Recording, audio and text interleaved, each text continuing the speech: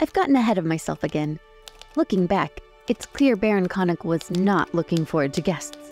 However, I did essentially have a whole castle to myself. Naturally, I immediately went exploring. You keep walking. You've gotten the general layout of where you're at, the key landmarks, and Charles takes you to the guest wing of the castle and shows you to your room. Are there many other people that live here, like residents besides the Baron? Or is it just guest rooms and the other military people in the other quadrant? Miss Cunningham, there's a large number of staff here, but you are currently the only guest. The castle houses probably a couple thousand soldiers and the staff here and the Baron. Does he have family here with him, or is he the only other resident that isn't employed? Charles visibly gets uncomfortable at that question. He kind of stiffens up and thinks hard for a moment before replying. And he says, Miss Cunningham, it's not my place to speak on that behalf, but it is best to leave the matters of the Baron's family alone. I see. Dinner will be served tonight in the dining room, as I showed you. Feel free to get comfortable and acquainted with your room, and have a pleasant evening. Thank you, Charles. Feel free to explore the parts of the castle at your leisure. Just remember the places that are marked off limits, and we'll see you at dinner. And he closes the door and leaves. Ivy's room has a very nice four-poster bed, and it's much larger than the room she's had for the last couple months with Bragg. It's got a nice desk and some large curtains and a window that looks out into the garden. Oh, wonderful. I think she sees the window and immediately smiles and sighs and like twirls around and just like flops on her bed and smiles. And she's just so glad there's a window and to a garden. Very pleased. So where we're at is Ivy is in her room getting settled. What does Ivy do after getting settled in her room? She walks out her door into the hall, and she knows that she's aiming for the garden. She's going to go there, but she's going to take her time because she has nothing else to be at. Going to slowly walk down the halls, the corridors, and look at all the things, the artifacts, the art, the suits of armor, and learn from it and soak up this building and what she can see. That sounds like a perception roll to me, because you're actively looking for things. So we're going to use your perception. Let's just look around. A yellow and 2 green. Okay.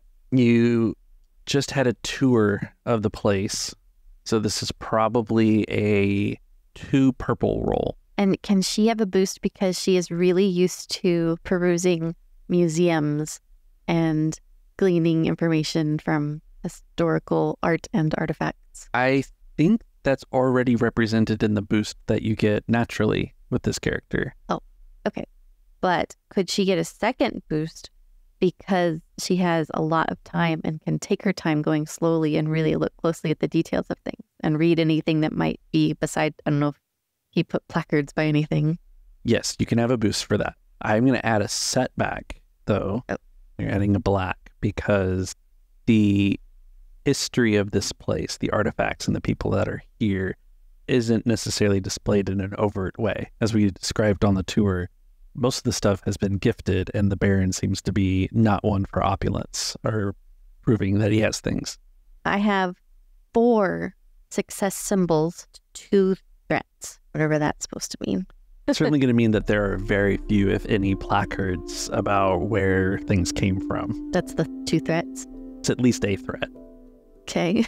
Meandering around the castle, one of the first paintings that Ivy comes across, it's a portrait of a group of people, and a large group of people standing in rows in their military uniforms and okay. dress uniforms, and the Baron is in the middle in a general military dress uniform. They look like they posed for this picture. Mm-hmm. And the placard just labels the painting as the Golden Lions of Kildale. Ooh, with him and his Baron regalia, is that the right word? It is military regalia. Because Baron is not a military, it's a political. Yeah. What is his military role? Is he a general? How often has Ivy interacted with members of the military growing up with her family? So I know that she goes to a lot of events that her father has to go to because of his job. Colors. Yeah. So Ivy would notice that painted on the uniform is the markings of a general. Okay, cool. And he's in the center, and then he has lower people around him. Like they're not. They look like they're his soldiers. Okay. They're a very big group. People or rows. It's maybe 100 people or so. That's a lot. Yeah. Okay, that's the first painting she comes to. Yep. I have 4 successes. Does that count as 1 or like 2 or 3? I've given you 1 success worth of information so far, and I've paired it with 1 threat of there's just the title of the painting and not really anything else with it. You were wandering the halls, and one of the prominent things that you found was this painting. What room does Ivy wander into next, and what type of artifact catches her eye? I think it would be a room that has like some kind of trophy type thing, things that represent accomplishments, award. Yeah. So Ivy's wandering the halls, heading back towards the garden, and she's trying to take a new path. And she comes to a room that looks similar to the library she saw before. And wandering in, she sees some bookshelves, a small fireplace in the corner with a mantle on it. And on this mantle is a framed board with I'm picturing kind of like a shadow box that has like pillowy material on it. And pinned on that material are some military medals. Okay. Looking at them, I don't think Ivy would recognize anything that they are particularly for, but they are proudly displayed over the mantle of this fireplace. Can I know how many, how old they look, and if there are any words on any of there the shapes? Are I don't know. 4. Like if they're silver or they turn, I don't know what they'd be made of. Yeah. It's difficult to tell, but the medals seem to be arranged in a row, as I said, of 4. And the furthest left one looks the oldest. It has a ribbon of blue and white, and the medal itself is circular, and it has a ring of like some laurels around the outer edge and a large horseshoe shape in the middle. So would I look at it and think it definitely looks military, or could it be something like, okay, I guess there's 2 different kinds of medals. Like, no, I was thinking ribbon. It's a medal. It's not a ribbon. It's not like you got first place in horse riding. Right. It's a military medal. These look like the ones that you'd seen pinned to the shirt. And what kind of metal is the medal? Like physically, like gold, brass, silver? Like a tarnished silver. The second medal has a slightly different pattern, but it has the same blue and white colors in the ribbon. It's a more brassy yellow one, and it has a forearm and hand clasped around a burning torch. The third medal has the same blue and white colors in more of a checkered pattern, but it matches. It has a similar kind of brassy look to it, and it's the smallest of the bunch, with the medallion being a bit more oval, and it doesn't really have like an emblem in it. It's just kind of a brass oval with a etched checkerboard in it. And then the last one is the newest looking one. It has green and red on the ribbon. And like the soldiers that she saw. Like the soldiers she saw with James. It has a square medallion on it and a fist clasping a saber. Doesn't matter what color it's a brassy one, but more bright, less patinaed. All of them do look like they've aged some. They haven't necessarily been polished in a while. After Ivy inspects the medals on the mantle, she happens to kind of glance up, and really, she's not sure how she missed it before, but hanging over this fireplace is a family portrait. It has the same general from the other painting and a stern-looking black-haired woman in front of him and a young boy, about 2, sitting on her knee. He's standing and she's sitting lower down in front of him. Yeah. Typical family portrait in a line. But just 3 people? Just 3 people. And he's in his 30s in that? Yeah, he looks like he's in his mid-30s. What does she look like? What do I get from her? Society? She's dressed in a very fancy dress. Okay. But because this is a painting and it's atypical, nobody's necessarily smiling in this painting. Right. She definitely has a very stern look on her face. And as Ivy kind of finishes taking in that, she hears Charles' voice behind her. What are you doing in here, Miss Cunningham? This is the Baron's office. This is off limits. Please come. So sorry.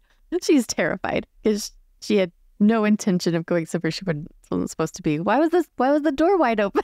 She just wandered in somewhere and thought it was like a sitting room library or something. I'm so sorry. I didn't realize. I won't do it again. Okay. As long as you haven't touched anything, I think it will be okay. Just let's leave this wing of the castle quickly. Can I show you back to your room? Yes. I was looking for a path to the garden from my room. I'm so sorry I went the wrong direction. Yes, you can show me the right path back to my room. He does, and he gives Ivy a stern reminder that end of the castle is off limits. Oh, so much cringe. And then he leaves her alone again. She just decided, she wanted to still go to the garden, but she's fine, I know the right path. She thought she was going to just find a different way. It was a big place. Didn't know she went the wrong way. Tricksy GM. You're the ones who rolled the threat. That feels like so much threat compared to my 4 successes. You got a lot of information. You just don't know you have a lot of information yet. I would like to clarify. Oh, I guess you already said they all had the same kind of expression. Nobody's smiling. I wanted to be able to tell, does the little boy look happy or comfortable with this woman? Fairly. The thing that stood out before you were interrupted as you're looking over it was that the woman had a very stern look on her face. So Ivy's just got a little bit more time left before dinner. Are you changing for dinner? I was thinking she's already looks nice because she wanted to look nice for her trip to meet people for the first time. But it was still maybe a travel dress. And she thinks that's nice to look like she's being respectful of the dinner time and place. A little bit more cleaned up because travel can make you icky or whatever. So she gets on a better dress and she does not go back to the garden, even though she really wanted to. And she's frustrated that she didn't have enough time. But she decides, okay, suddenly this place is weird and mysterious because she can't know about this guy's family. She saw a weird door. What's going on? And she's never really thought of herself as a sleuth before. And suddenly her sketch notebook is now going to be a clue diary. And she sits on her bed and she pulls out her sketchbook. She doesn't have other things. She doesn't really keep a big journal. There's very few handwritten notes for some reason. But now this is new. And she's got a page that she's going to write and scribble down things she's learned about these 2 pictures. She's writing about the medals. And she's going to write about the door because she wants to piece this together. But she's going to do it in, not in code, not in literal code, but in an inconspicuous way. Just because she feels weird. If someone read it, she doesn't want anyone to know she knows about it. Something to let herself remember, but not say what it was. So she's keeping notes suddenly before dinner. I'm going to close that up and tuck it away and go to dinner on time. You arrive at dinner and it's a pretty elegant looking dining room, as well as a castle can have, as opposed to, let's say, a palace. There's a handful of narrow slitted windows that the sunset is just peeking through. The majority of the dining room is dark woods on the wall. It feels heavy, feels a little dark, and there's a lot of shadows in the room. How is it lit? Just the few slitted windows.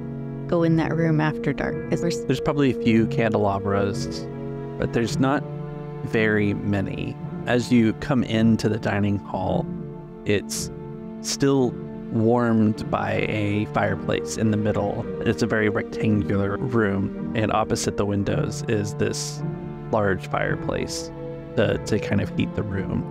And there is a long dining table down the middle that has probably enough seats for like maybe 20 or 30 people.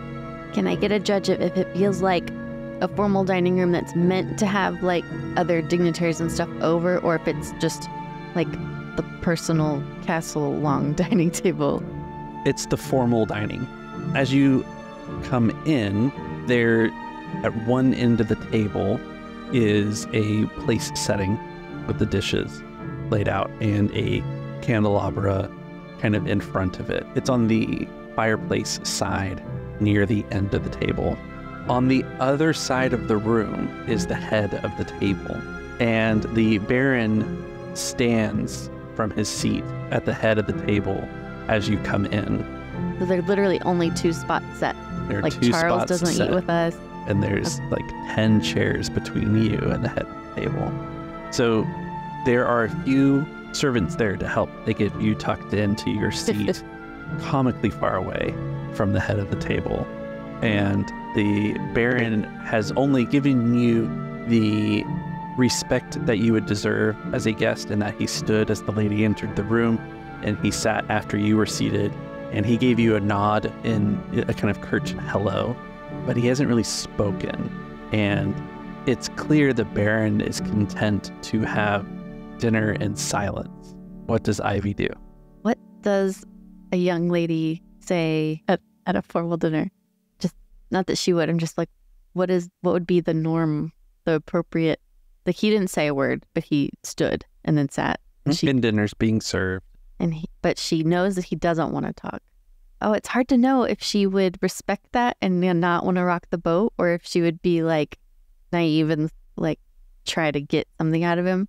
Oh, that's what she's going to do. She's going to say, "Thank you so much for having me. I don't think we've officially met. I was delighted to see your beautiful garden. Such a lovely place. I'm so happy to be here. I'm eager to find out more about your hopes for the mural." And she'll pause and see if he will respond, or wonder if there's supposed to be some kind of formal meeting at which we discuss this later. She doesn't even know who she's supposed to be talking to about it. She's just here. So we're going to do a social check for this. Okay.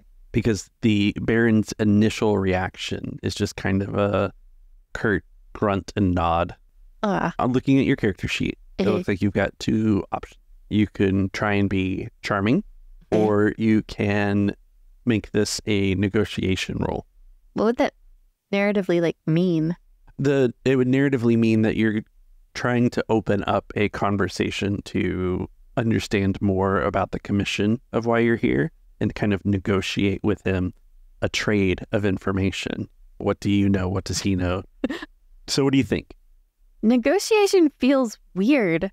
I can't wrap my head around that story-wise. So I feel like charm makes more sense, but I didn't realize I had such a go with my low-ranking charm. Low-ranking charm, okay. That's so sad. I'm disappointed for her already. Dang it. 2 failures and a triumph. How does that work? You fail triumphantly. So as the player, you can decide what you want for your triumph, but if you don't have any ideas, I have ideas. I have. Well, what's your idea? I have ideas. What's your idea? Well, you tell me your ideas first. No, you first. No, you're the player. It's yours to spend. First, you tell me. Oh, I'll decide how it spins. I just wanted to hear what your thoughts were in case it was better than mine. Here's the triumph, is that somehow something about her just clicks just right with his whatever he's looking for. Like if he's just sad, maybe something about her reminds him of someone or something that makes him happy. Something to make him not be totally negative. That would be great if they could start off on some kind of positive, but pretend she said something just right. I don't know how the failures work with a triumph. I don't know what that means. You failed to be charming, but triumphantly. Oh, my awkwardness will work for me, and he'll take pity on me and be like, "Oh, it. Sweet kid." I am down with that. So the Baron hears all of Ivy's questions and attempts to smile and to get him to talk. She sees, even from the distance, that the Baron crack a slight smile in his beard, and gently take his napkin, wipe his beard, and put his utensil down. And then he kind of looks at her with kinder eyes than she's seen since her first run-in with the Baron. He's had a very stern and kind of angry look on his face, and now his expression has softened a little bit. And he says, Miss Cunningham, it appears we are at a similar disadvantage to one another. You see, I was not informed that our Empress would be sending yet another artisan to further adorn my walls. However, I suppose it is truly unfair of me to take my frustrations with the capital out on you. I'm so sorry, Baron. I assumed that you yourself had commissioned this painting. I certainly didn't mean to come and be any bother to you and your estate here. Miss Cunningham, I don't mean to take What can we do to make it more pleasant? Is there anything you would like me to know? It's not your fault. As I said, my frustrations are at the capital, and they are not against you. You see, these many adornments in my chamber, in this castle, they are, well, they've been coming in for years, and frankly, I've grown weary of many of them. Well, maybe a new one will just freshen the place up a little. Sometimes, if things have been around a long time, it can get a little dull. That is a good point, but it's not just the dullness. It's not that I tire of them. It's the message. The meaning behind them tends to be one of, well, to appease, I suppose. If I may, what are they trying to appease? What is the goal? The goal has been to keep me content, to keep Kildale quiet and out of the way. These paintings, suits of armor, valuable swords, I've come to see as tribute paid to Kildale. What is it that they have to pay tribute to? I'm sure you must have done something wonderful. I wish that the rest of the kingdom felt so, but I tend to see it more as paid in fear for what I've done in Kildale. Paid in fear? She wonders if she should push it any further. Well, I'm here and I don't want to cause any trouble, so I'd love to hear how I can make this the best experience for you. I don't know how it's gone in the past. When was the last time someone came to do something like this? You are the first, Miss Cunningham, in, I'd say, 2-3 years. Well, I'd like it to go as smoothly as possible. Do you have any subject matter that you might find would brighten the place up for you? Or I'd love to know what makes you happy. Well, so many pieces about triumph, victory, and war. Yes, many of the paintings you'll see depict many war victories. They show the Golden Lions, a regiment of my men here at Kildale. I saw one of the gorgeous paintings of you and the lions. Who are they?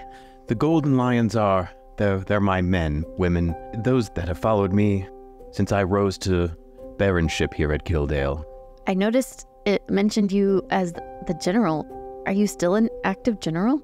It's been a while since I've thought about being the general of them, but they've followed me for quite some time. They call me general more as a nickname.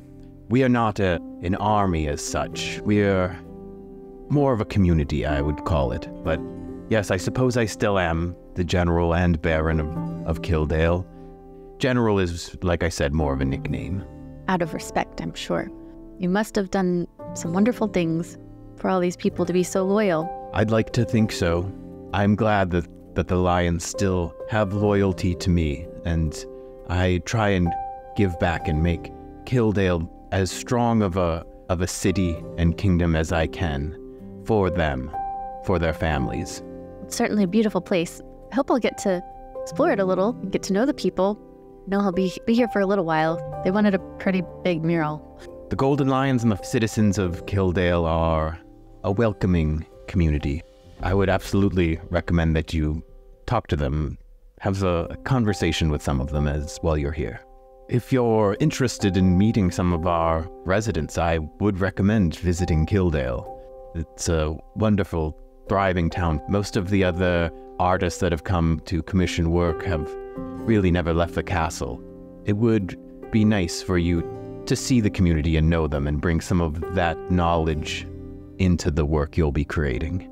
If I may, apart from the lions themselves, I know that they live here on the premises. Are there any other residents here that I might run into? Or are you here on your own?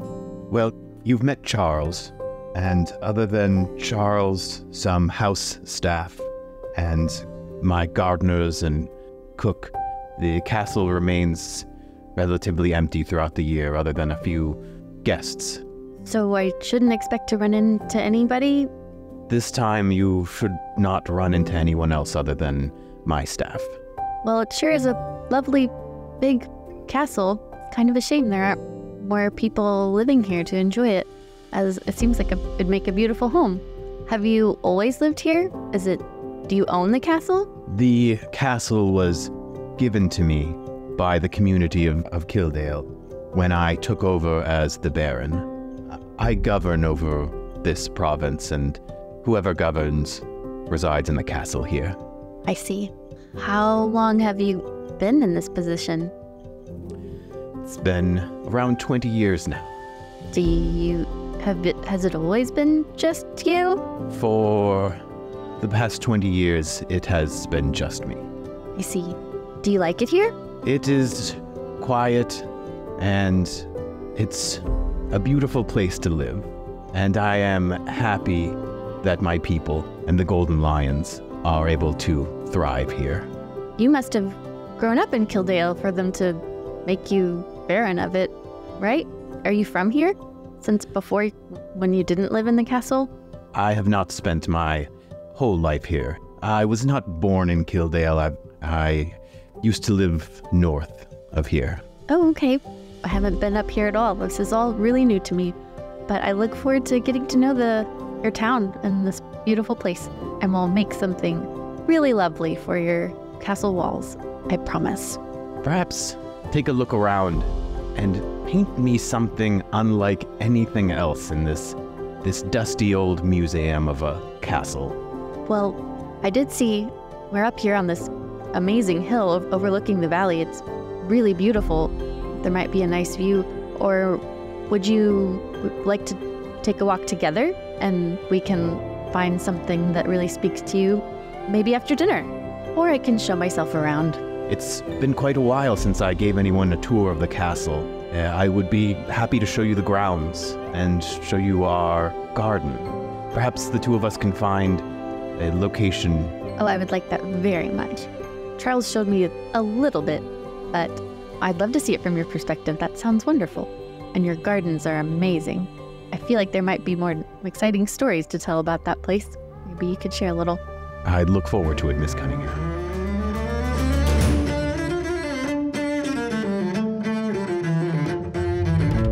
Thank you for listening to the latest episode of the Foxglove Letters. We hope you've enjoyed the adventure so far and can't wait to see where the story goes. Before we go, we want to let you know that we love hearing from our listeners. If you have a question for our players, their characters, a comment on the story, or just want to say hello, drop us a line at diceycantina@gmail.com. You can also follow us on Instagram and YouTube at Dicey Cantina for behind-the-scenes artwork and world building. Or if you just prefer to chat, join the Discord. Links to everything are in the show notes.